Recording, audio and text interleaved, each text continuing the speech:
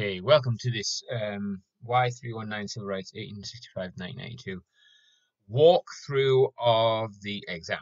So remember, the exam is 2 hours and 30 minutes long, and the first question that you have is an interpretations question. Evaluate the interpretations in both of the two passages and explain which you think is more convincing as an explanation of the position of African Americans during the Gilded Age. So the first thing to do is to read both passages. Passage A, impulses toward comprehensive segregation became overpowering toward the end of the 19th century as an accompaniment to the forces of modernization, to the rapid development of cities, industries, and transportation networks. Segregation was understood by its advocates as a thoroughly modern way to organize different racial groups and as a liberal alternative to violent encounters on one side and empowering those regarded as inferior or backward on the other.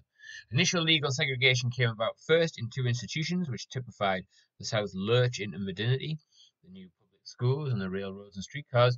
Segregation then spread to virtually all areas of public life: parks, theatres, waiting rooms, drinking fountains, and restrooms. African Americans regarded all of these as despicable indignities and humiliations. Nevertheless, they had come to see their survival and growth as best served by turning inwards. Many were attracted to black towns, usually built around family groups. Outposts of black teachers, ministers, shopkeepers, physicians, and tradesmen aimed to uplift the poor black working people. They embraced race as a symbol of dignity and pride. On both sides, a colour line was drawn more deeply than before. That's passage A.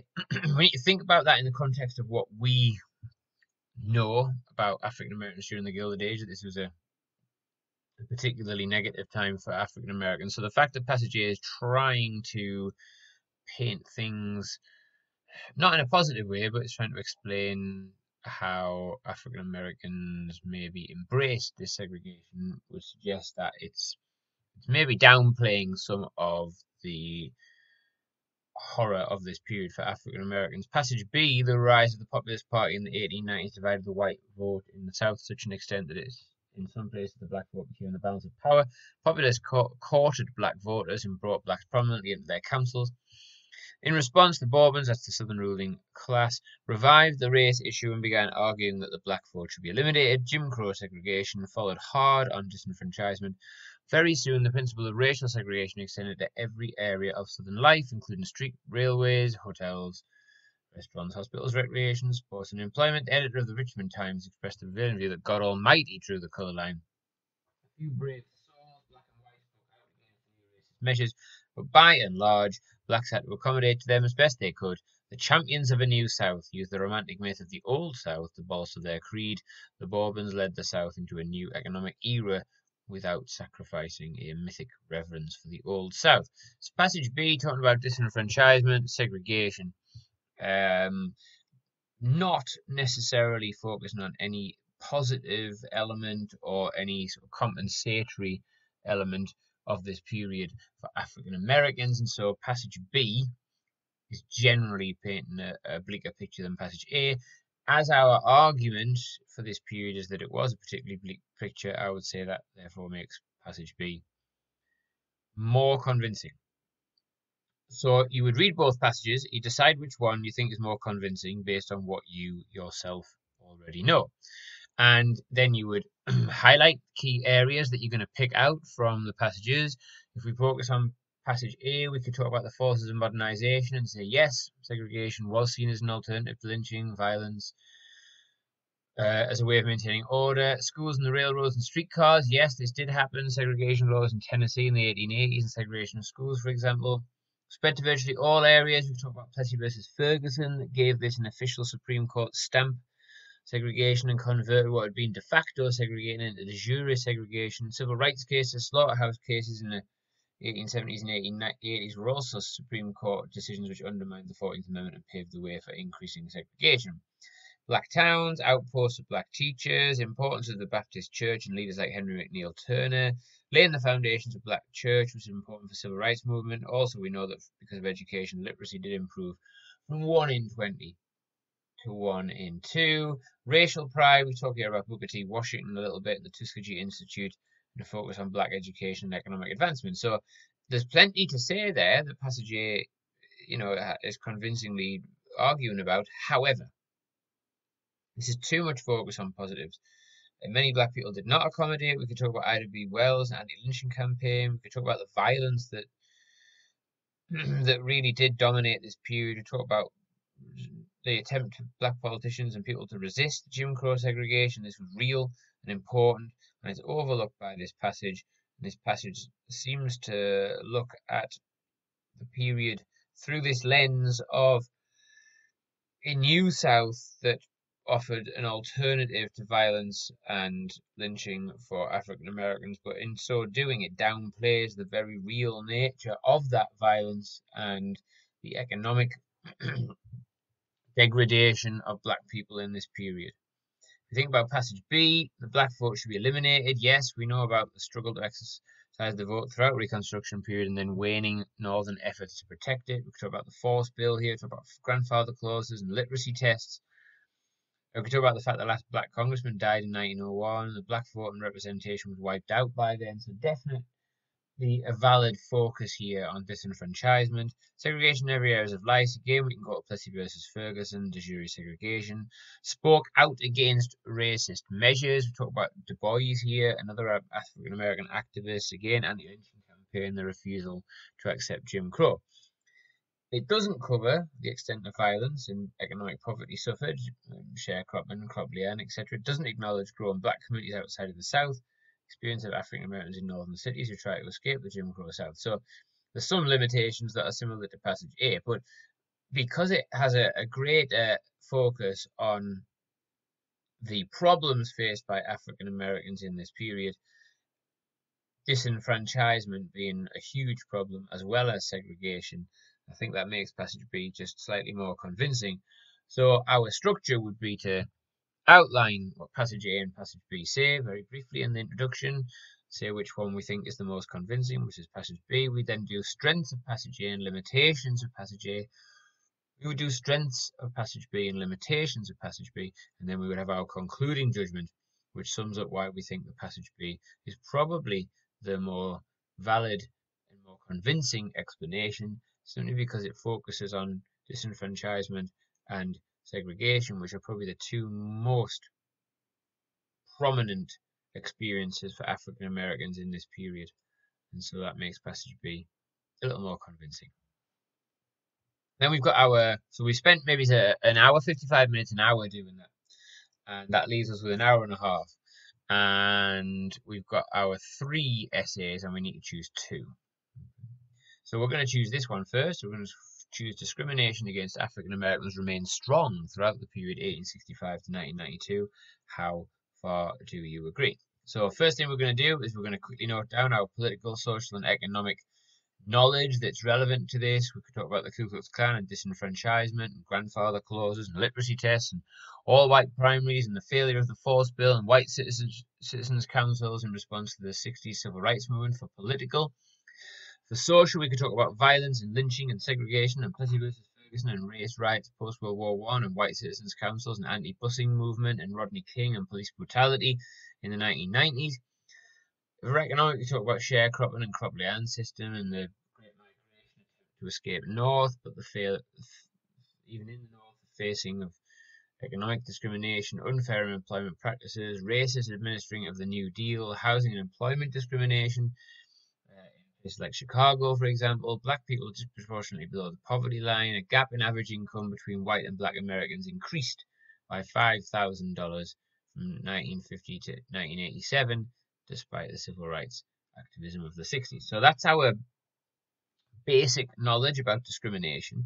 Why was there discrimination? How might this change? So our political, social, and economic is one way of looking at it, which gives us an element of synthesis here. Then the why and the other factors and the explanation of change over time helps us to develop synthesis. So the most violent discrimination happened when periods of black advancement, so Reconstruction in the 1960s. At other points, the government acquiesced in the discrimination, so it does not stay the same. White supremacy remains strong, but not government support for it. Similarly, again, white supremacy remains strong in the discrimination and social rights, but government acceptance and approval for it did not. Radical Republicans in the Reconstruction period, civil rights activism in the 1960s, attempted to force a change in attitudes most successfully in the 1960s, which destroyed segregation. In the economic sphere, the discrimination against African Americans probably remained the strongest, in the sense it was part of the racially loaded nature of the economic structure. Government was not prepared to deal with economic inequality in a meaningful, revolutionary way. So did discrimination remain strong? Yes, it did. Did it remain consistently strong and the same throughout the whole period? No, it didn't. So our line of argument is that discrimination was constant throughout the period 1865 to 1992, and white supremacy remained a strong and powerful force that motivated this discrimination. It's not valid to suggest, however, that government endorsement of this discrimination remained the same or strong throughout the whole period. During Reconstruction and the 1960s in particular, the government moved to tackle inequality and discrimination, most notably in political and social rights, and during this period there was increased racial violence in response to the fact that the government was doing something. In economic, discrimination and inequality remained consistently strong because the federal government was not prepared to enact measures to radically change the economic structure of the country to make sure that African Americans could escape from the disproportionately negative economic position that they had. So, was discrimination strong? Yes, it was. Did it remain strong in the sense that it came from government and proponents of white supremacy? No, it didn't. So we can't say that discrimination against African Americans remained strong in the same way throughout the whole period. That's our argument. That's our developed synthesis. We'll have a look at this question now. This is the second one we're going to answer. So we've got 45 minutes left. We've answered our interpretation question. We've answered our first essay. And now we're going to do our quick little plan for this question. Throughout the period 1865 to 1992, Native Americans took little action themselves to improve their civil rights. How far do you agree? Right. Well, in the political sphere, we've got the Indian Wars, which in themselves were a fight to maintain Native American political independence. Got the Muskogee Convention in 1905, which was an attempt to create a separate Indian state. Got the National Congress of American Indians, which was founded to try and resist the end of reservations. Got Native American Rights Fund that was founded and fought for the right to vote for Native Americans. In the social sphere, again, we've got fighting resist assimilation in the Indian Wars. We got the Society of American Indians, which was an attempt to pressure a group of intertribal leaders to try and campaign for better education. We've got the National Indian Youth Council established to try and pursue Native American rights. We've got American Indian Movement in 1968, a militant organization. We've got the occupation of Mount Rushmore, and we've got the American Indian Movement taking over the Bureau of Indian Affairs in Washington, D.C. In the economic area, it's more difficult to find examples of Native American resistance or taking action themselves, largely powerless in this area because education training was controlled by the Bureau of Indian Affairs, and assimilation and westward expansion was key to natives losing land and livelihood. So there's our stuff. We have got part of the narrative that we can start to look at. So we jot those things down and then we think about why. Why was it maybe that Native Americans took little action? Well, Native Americans were little interested in gaining the vote for much of the period. If we're gonna distinguish political rights as the right to vote, as opposed to just wanting to control your own tribal political structure, then they didn't want this. That's not what Native Americans were asking for. They wanted Indian rights and tribal sovereignty. The Dawes Act and the Citizenship Act destroyed culture and lifestyle, and it wasn't until the 1960s onwards where Native Americans were in a position to fight for their rights. So at the start of the period, Native Americans are not fighting for the same political rights that white people think they should have, and they're not in a position to fight after the end of the 19th century until the 1960s for improved political rights. Again, in the social sphere, assimilation makes it really difficult to resist until the 1960s when there's a change in government attitude towards natives, and that leads to the 1975 Indian Self-Determination Act, the restoration of tribal sovereignty and culture. This was partly because of pressure coming from organizations like the American Indian Movement and changing attitudes, but it was also partly because of a government change of heart.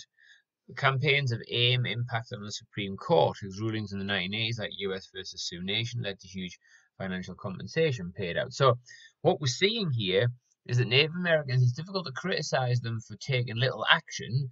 They did try to take action at the start of the period by actually fighting to resist their own oppression and subjugation. And then for much of the rest of the period, they were rather helpless in the face of the assimilationist policies of the American government.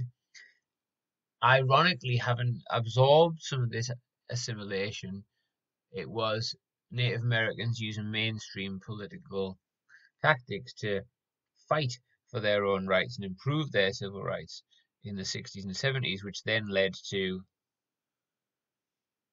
Native American rights being recognized in terms of tribal sovereignty and identity rather than the sort of rights that the government wanted to bestow upon them. So our line of argument is very difficult to criticize Native Americans for not taking action to fight their own civil rights, as the onslaught of assimilation, land dispossession, and destruction of lifestyle and culture made Native Americans often powerless to resist the erosion of their rights. Furthermore, many of the rights they were given were not asked for and were part of the white government's attempt to assimilate them right up until the 1950s. There were attempts to resist in the Indian Wars, where Native Americans fought bravely to save their tribal sovereignty and culture. Failure to resist assimilation meant that effective Native American protests in the post-World War II era embraced mainstream political protest and activism that did lead to a change in government policy and a recognition of tribal sovereignty. So I think we're saying there that Native Americans did everything that they actually could, but at times during the period it was incredibly difficult for them to engage in any sort of action themselves to improve their civil rights. And then you finished. 2.5 hours, one interpretation question, 2 essays. That's how to tackle that exam.